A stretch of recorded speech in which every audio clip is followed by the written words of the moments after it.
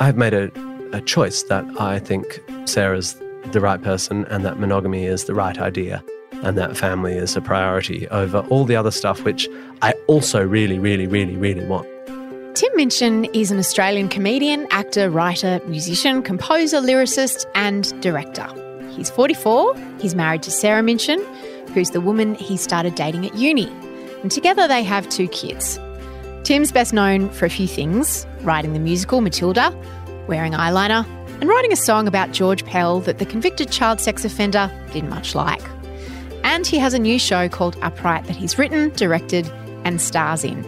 It's a buddy road comedy that explores an unconventional friendship in the most delightful and surprising way. They're all the facts about Tim Minchin that you can find anywhere, really. What's harder to articulate is the charisma he has. Tim is really kind of magnetic, is the best way to describe him. He has such a kind of unique vibe about him that makes you really lean in, whether you're watching him on screen or on stage, and certainly when he's sitting right in front of you. Tim's originally from Perth, but he moved to London and became wildly famous quite a few years ago before he moved to America, where he starred in a TV show and signed some exciting deals. And then, after working on his passion project for a number of years, it kind of blew up in his face.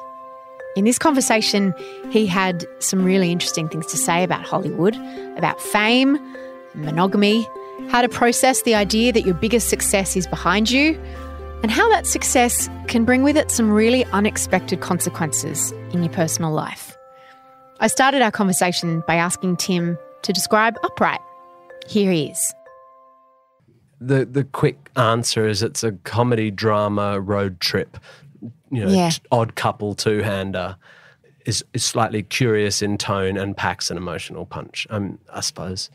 It's sort of more than the sum of its parts, I think, as it turns out. I mean, I should say I'm unashamedly proud of it, which I can't say about everything I do. Why did you come back to Australia? Always the plan. It's interesting then. There's a bit of a narrative's come out of this recent round of press that I got battered by America and kind of came home with my tail between my legs. And I mean, I certainly got battered by America, but... How? How'd you get battered? Oh, well, we spent 4 years making an animated film that got shut down when in a corporate takeover. So I was co-directing a $100 million singing animal movie, and Universal Pictures bought DreamWorks and just put it in the bin when it was like 3/4 finished. What was that phone call like? I was in Budapest filming Robin Hood.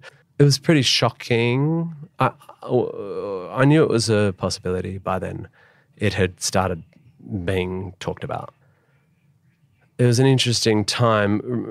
Animation is long and hard, and you have executives galore telling you that this and that for years, testing your commitment and questioning your every decision.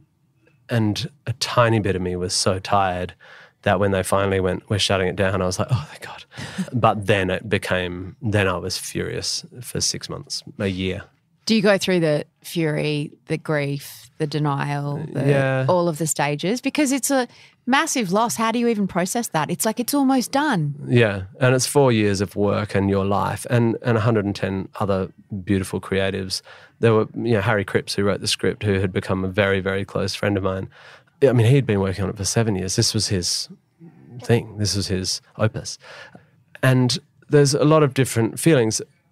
The trouble is I'm also so hyper aware of my privilege and how lucky I've been that in that year where I was actually quite depressed because Groundhog Day shut down early, and I had a year where everything went from being someone who everything I touched turned to gold, everything just turned to shit in a year. So Groundhog Day was a musical you wrote that was on Broadway. Yeah, that was a massive critical success in London and won the Olivier Award and then went to Broadway and got sort of monstered by lots of reasons, ranging from bad luck to maybe the show's a little dark for an American audience to genuine conspiracy by arsehole producers. And, America's brutal. Yeah. I mean, America is brutal. It's in their culture. The sort of dark underbelly of the American dream is you fight And if you win and get rich, you buy as much stuff as you can. You know, like it's all there, you know. As an artist, it's the kind of the pinnacle to be there, isn't it? Not or for is me. it anymore? Not for me. Did you think, though, is is that why you moved there? Because it was like the natural conclusion after all those years in London? I went there because I thought it was a great project and another great adventure, another grand adventure for my family and I. And we did. We had a gorgeous time in LA. We made beautiful friends. We got to live somewhere else. And to come all the way back round to your why did you move home, we were always going to move home. In fact, from before we moved to LA, we had January 2018. Kids will be in school in Sydney in January 2018. We're going to move near my sister. My other sister's going to move up from Melbourne. We had a plan. And because we were so embedded in London, we'd been there for 8 years, our kids were born there, I said to Sarah, when this LA opportunity came up, when DreamWorks said direct it, I said, we should leave now because this is going to get impossible to leave. We should just tear the Band-Aid off. This is our little window. Let's jump out, have one more grand adventure, and then go home. And that was the plan. And then the movie became bigger and bigger and bigger and then got slammed. But we did what we were always going to do because I want my kids to grow up near their family and near the beach. Why Sydney, not Perth? I actually love Perth, and I think Upright in a way is a love letter to Perth. I actually have if people from Perth go, I couldn't wait to get out of there, I get really chippy about that. I don't brook any sort of snobbery about Perth. I love it. It's probably my favourite place in the world. It's where my people are.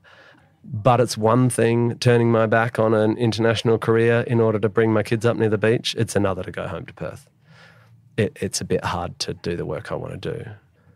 You know, it's a big, big thing for me coming home because if I'm in London, I can work at the National and the RSC and the Old Vic and the Royal Shakespeare Club. Yeah, and I can in LA not club. Company. What's it called? Company. Yeah. And in LA, I can on Broadway. I could write all year round on Broadway, and in LA, I could be on my next film. However, yet Upright's better than anything I've ever made. So I made it here in South Australia and West Australia. I've interviewed Elizabeth Gilbert a few times about all sorts of projects that she's done, and she had that experience that I would say probably echoes yours on Matilda, where you have this unexpected, ridiculous success, wilder than, you know, from not obscurity, but like, you know, you're toddling along and then this meteor flies through your life that you're responsible for. And I mean, Matilda's won hundreds of international awards, is so iconic. And the same thing happened to her with Eat, Pray, Love, culminating in Julia Roberts playing her in a movie. Mm-hmm. And she says she had to get to a point where she had to accept that her best work was probably behind her, or her most successful work. I shouldn't say her best work, because there are things that she's loved a lot more than that book. But I guess her greatest commercial fame success is behind her. Mm-hmm. Tell me about your experience of that, whether that's something that you've kind of wrestled with. Does it worry her? She said it's a massive relief. Yeah. She said it's like she did a book after that and it bombed, and she's like, okay, phew. Yeah. Now I can just make work that I love. Very good. Yeah, that's really interesting. And having to deal with a bomb then recalibrates everything. Exactly. For you. And I always thought after Matilda did what it did that I would never make another musical that successful again. And by never make it, I mean I will deliberately never make it.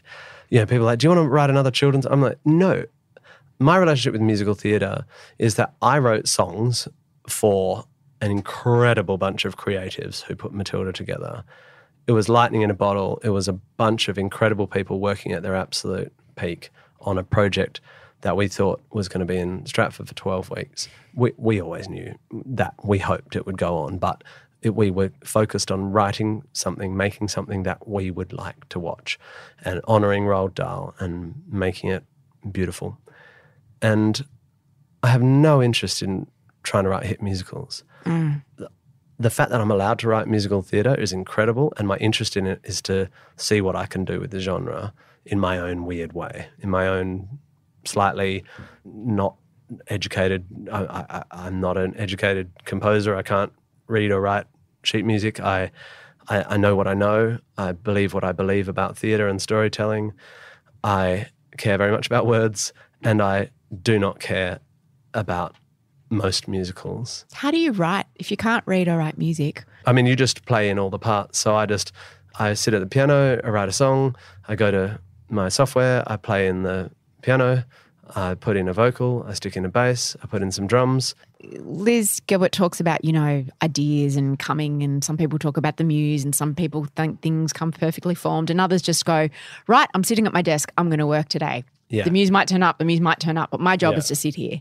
Is that how you look at it, or you're just kind of, you have to get in a zone? Or No, I mean, I'm a deeply unmystical person. I mean, I'm a profoundly... You love a bit of science, don't you? I love a bit of science. It's all bollocks. And actually, I've gone on a journey in the last 20 years to divest myself of even the last tiny sniffs of superstition about this stuff. So when I'm about to go on stage in front of thousands of people, there's no meditation, there's no moment. Ritual. I don't have to get in a moment. I just walk out of my change room, I high five my sound guy, have a shot of tequila if I'm feeling a bit slow, and walk on stage and do my job. And the same with writing. There's no hat or special piano. I wrote Groundhog Day in a windowless dressing room. I care very much about taking all the magic away, because you keep attributing your work to other forces, and all that can do is disempower you. Really, I feel that strongly. I can do what I do to the extent that I can do it because of accumulated experience and graft. And it's very freeing. I really encourage, actors are hopeless with this stuff. Whenever I'm around my actor friends, I'm like, that's bollocks. It's you, mate. Yeah. You learnt to do this. No, it's this special pair of undies. Yeah, that's right, yeah.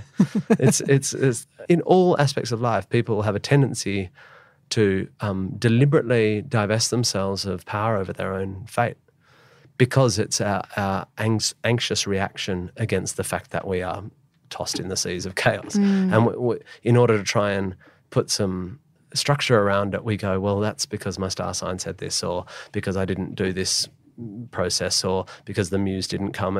That's all language that's just managing our anxiety about the fact that we don't really have control. You wrote Matilda before you had kids, around the time that you had your first... You had a small child. Yeah, and my Casper was my deadline. Your kids are now like 12 and 10, right? Around? Yeah, 13. Yeah. 13. Mm-hmm. And I wanted to ask you about, is your daughter 13 or your son? Yeah, she turned 13 last week. I want to ask you about 13-year-old girls, because I've got one as well. And it's so interesting. I've heard someone once say that a girl's self-confidence comes from her mother, but her self-esteem comes from her father. And in Upright, for example, and maybe it doesn't have to be her father, it might be a male role model in her life. And interestingly, the girl in the movie who plays Meg, like Meg's doesn't have a terrible father, but you become like a father figure on this journey. And it was really interesting to me, this idea of grown men and teenage girls, because teenage girls are terrifying. Like, if you've ever got too much self-esteem, you just need to hang out with a teenage girl and she will sort you out. Yeah, Millie destroyed me. Yeah. Millie spent 10 weeks just making me feel like, eventually I had to go, Mill, you're making me feel bad. She's like, no, it's because I like you. I'm just teasing you. Yeah. And she's 18. So how did you and the script writers all bring that dynamic to life so well? And what have you learnt about teenage girls as being the father of one? They're both big questions. I think the fact that Lucky and Meg's relationship feels so profound in a way, back slightly to the avoiding the Lolita problem. What's interesting about them is it's actually a love story. It's about two people who you just go, well, that's not going to work, who fall in love with each other. Yeah. And you can see it at the end. In episode 8, her testimony to his family that really breaks the back of the problem is a love letter in a way, in a very careful, platonic, chippy way. Yeah. And his, well, you can just tell how he feels about her, and I think it feels good because I think we, by accident or design, we gave them both problems that required each other and yet they didn't want to need each other. And so when two characters don't want to need each other but clearly to the audience do need each other and in the end save each other or cure each other a bit.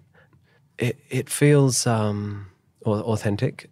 Writing Lucky is a lot easier than being the father of a 13-year-old girl. I mean, Violet's an incredible kid, but the change is so fast. The dawning that I am now an adult, that comes for young women especially, comes with particular markers, cultural and physiological markers. It comes so quickly, and you have to hold your nerve. It's what kids don't understand is we as parents are scared they won't love us. So true. But you just have to hold your nerve, because if you start feeling maybe she doesn't love me, then you're in trouble because you start being needy and clinging too hard. I have to virtually just say to myself, I mean, I know Violet adores us, but you wouldn't. Sometimes you're like, it doesn't look like it. It's like, remind me? That? Yeah. And you just have to spend 5 years just assuming the love is still there, because you won't get anything. That's how I understand it. And I'm a needy motherfucker.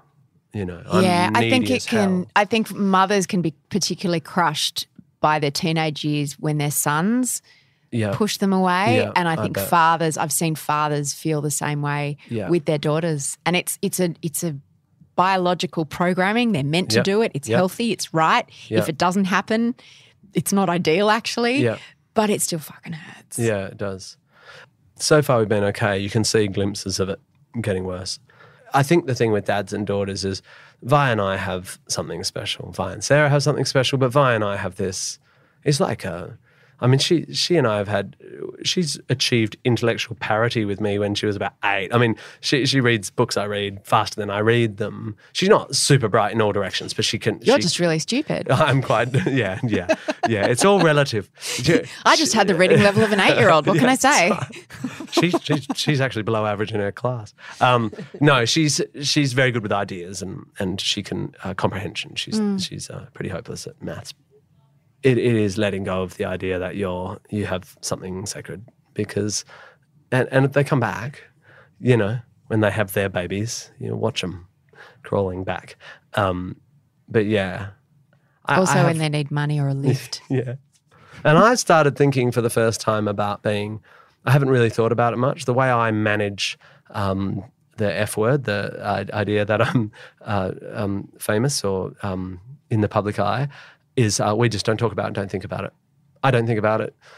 When I meet new people, I don't think they already know who I am. I just forget the whole thing. That's how I manage it, because it's hopeless to second guess what they're thinking about you. That way madness lies. We don't talk about it in my home, and when I get stopped on the streets and the kids are there, you know, when they were young, I'd just say, oh, they like my work. I didn't say, well, I just go, oh, they know my work and they like it, whatever. I don't think having a parent in the public eye is good for you. I don't either. I completely agree. I think it's really hard for them to figure out what it means.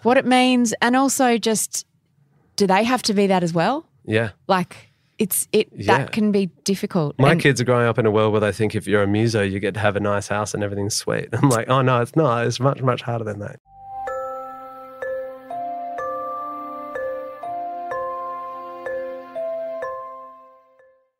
How did the whole family cope with moving back to Australia? Because LA is a celebrity town and it's much more used to celebrities.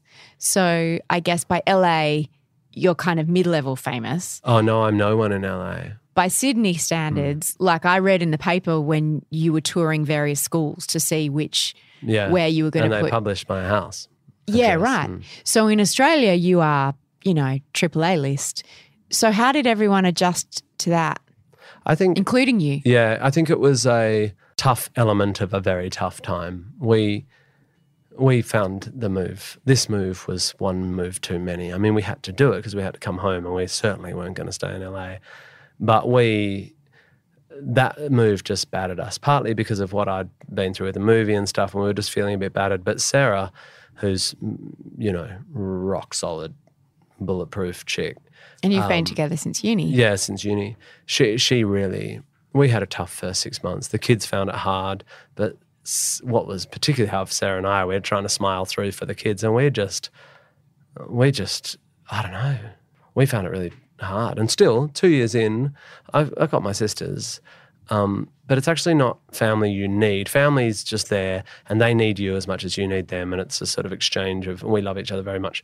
But what you need is a gang, someone to have a gin with when talk about your teenage daughters with. You need your kids to have friends where you know their parents, and soccer club, and and starting again in your early 40s. In the eastern suburbs of Sydney, where the school, they're like, drop your kids off. There's no community at all. It's which is a real pity, actually.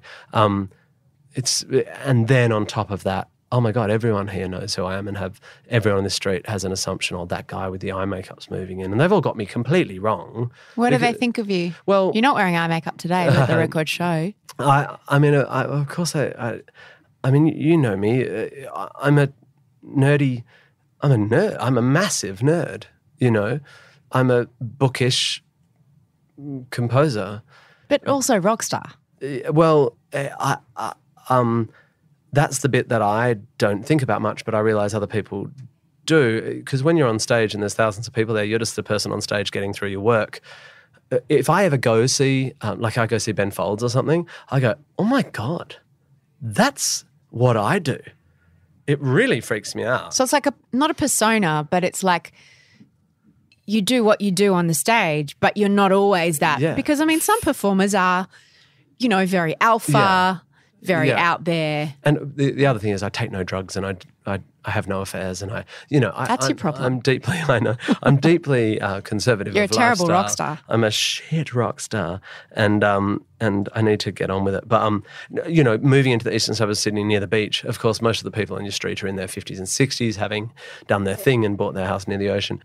And I love all my neighbours, and Sarah and I have one policy, which is you get along with everyone, and Sarah's amazing at connecting with people, and our neighbours can all have their little tiffs. We are benevolence personified because we like people. We're what's the opposite of misanthropist?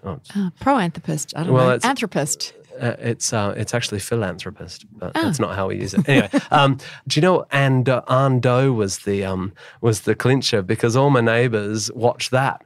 And one of my neighbours, after we've been living there for 18 months. When you did his show and months, he painted you. Yeah. After 18 months, our neighbour Roz went, I watched Ando.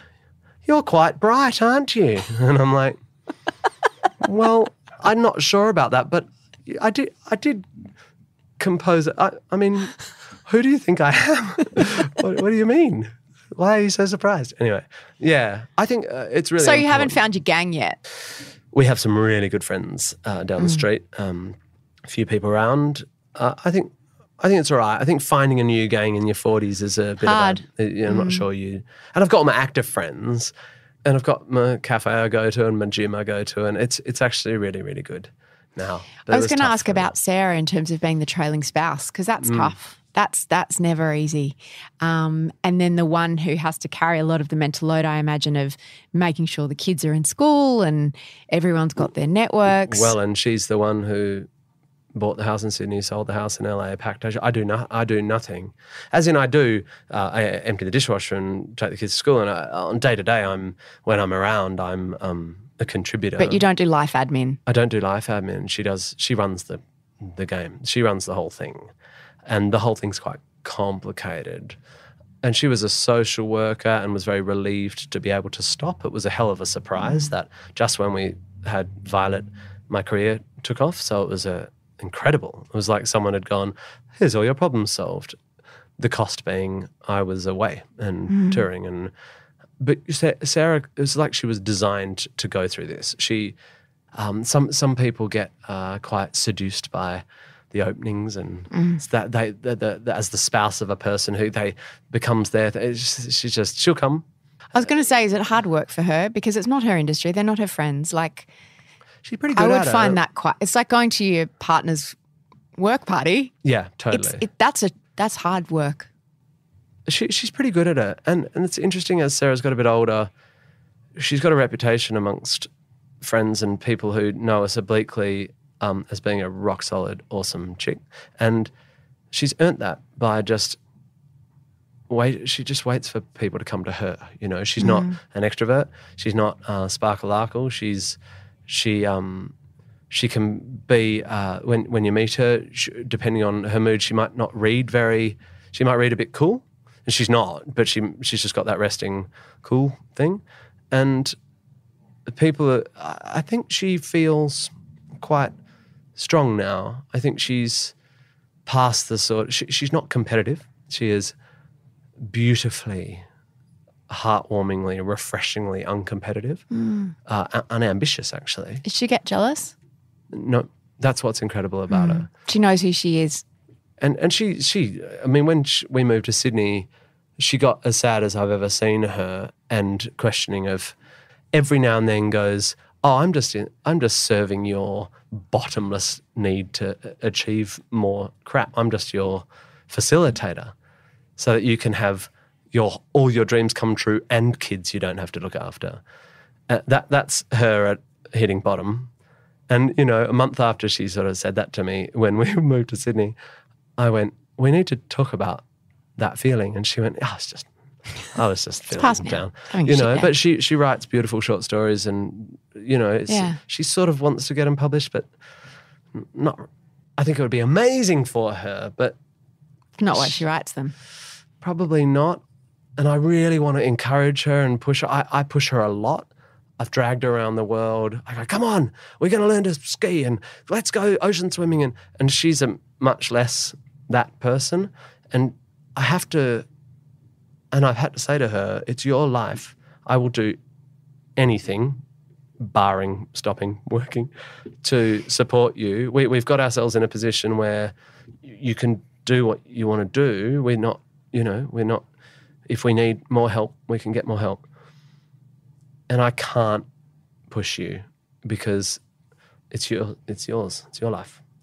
But that's easy to say, but she's a mum and she's a primary carer and she's got a husband who's obsessive about work. So it's all very well to say you can get more help, but she's like, yeah, but I don't want someone else to bring up my kids. Yeah, that's exactly I want right. you to be here. Yeah. And I'm like, yeah, well, I'm going to make a TV show now. How do you stay on the same page with someone over... you guys have been married for 18 years, but you've been together longer than that. Yeah, 1993, 26 years. Yeah. I've been with my husband for around that long, but we split up for a couple of years. Yeah, so did we. So you did as well? Yeah. Yeah. That was when I went out with your husband and you went out with Sarah. Good times. Are we like exactly the same age as well, aren't we? I think so. Was that the recalibration for you? How old were your kids when that happened? Oh, or no, was it before you had your kids? When we were young. We worked together for 3 years and then so you broke up. We got married, then broke up after we had one child and then got back together and then had two more children. That's a much more profound move. So did you, and there are ups and downs and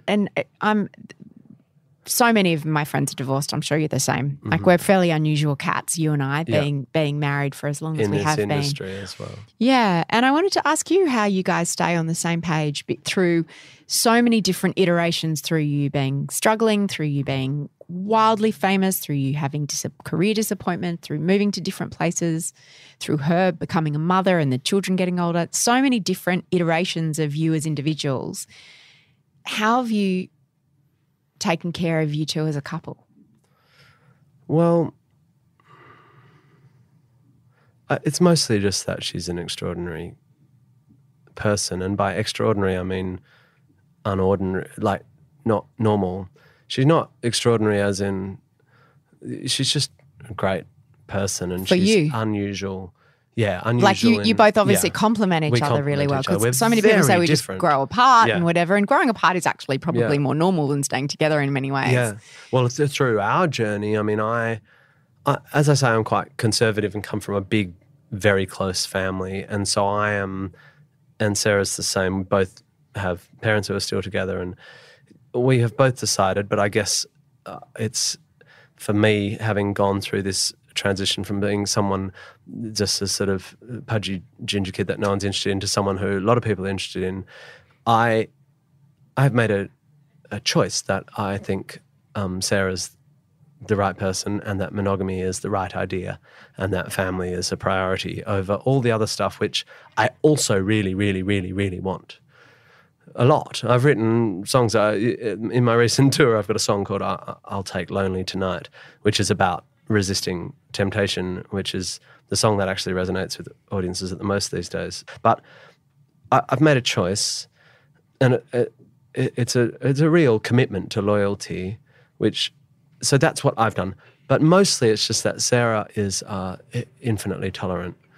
And to be fair, we were a couple of kids from Perth. I was playing in cover bands and bringing home whatever, 15 grand I think I earned in 2004.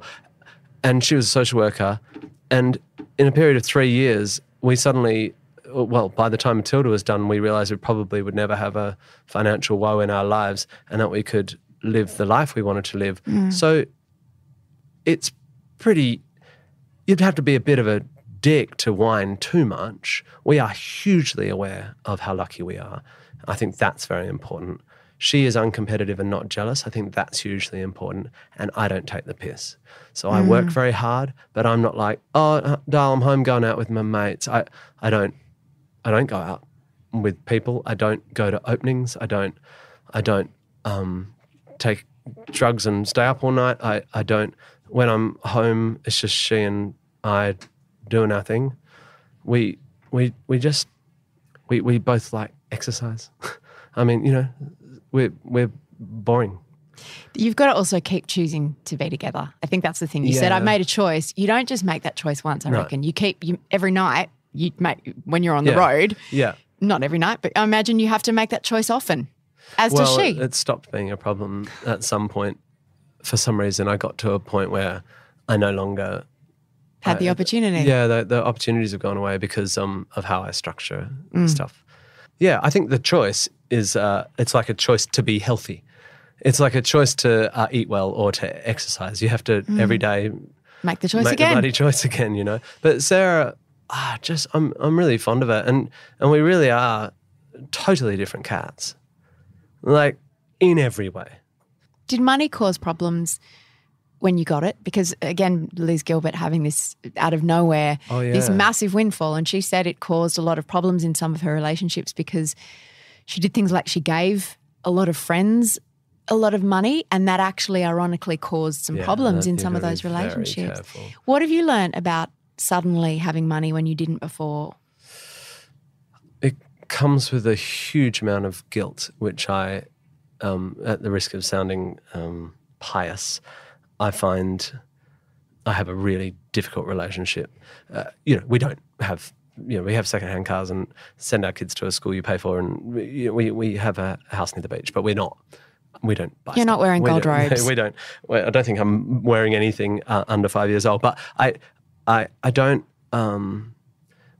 we weren't very interested in money when we were poor, and we're just not very interested in it. So we manage our guilt by paying African tax, every dollar of it, and not avoiding it, because that's what psychopathic assholes do.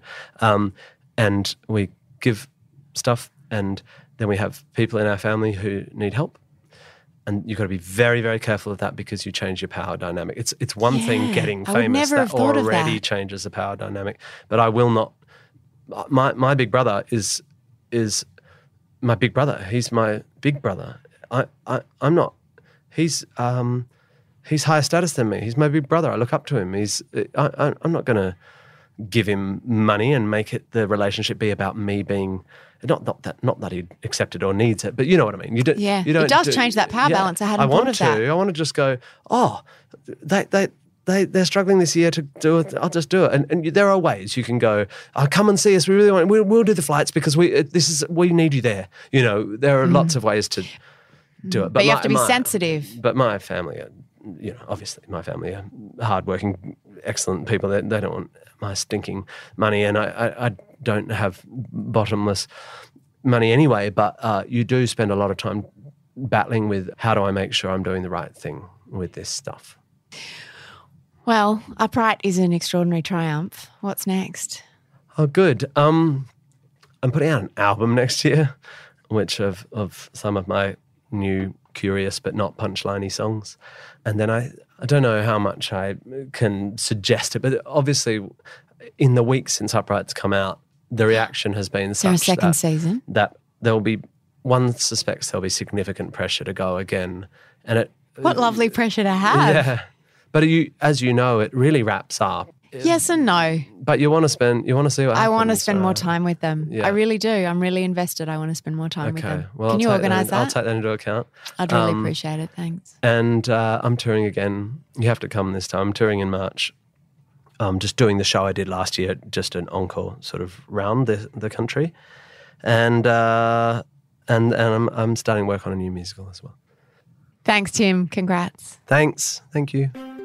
I hope you enjoyed that. I sure did. You can watch the whole first season of Upright on Foxtel anytime.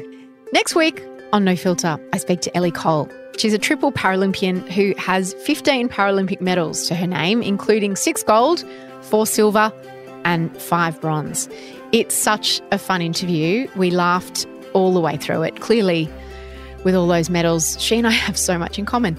Ellie has a really interesting story. She actually lost her leg to cancer when she was just 3 years old, and she's been on the Australian Paralympic swim team for more than half her life. Don't miss No Filter next week. And in the meantime, if you want something else to listen to, Tittus for Tittus, our podcast about Indigenous female excellence, is back for season 2. Titta means sister.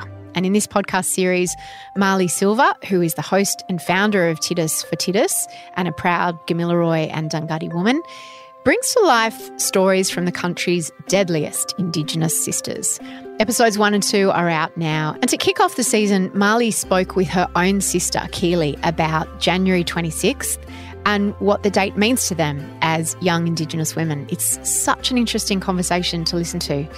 And in the most recent episode, we are introduced to Indigenous journalist Shani Wellington, who is keeping politicians accountable and giving a voice to those who may not get heard. To listen, you can follow the link in our show notes or search Tittus for Tittus in your favourite podcast app, including Spotify. No Filter is produced by Bridget Northeast. I'm Mia Friedman, and I'll see you on Mamma Mia.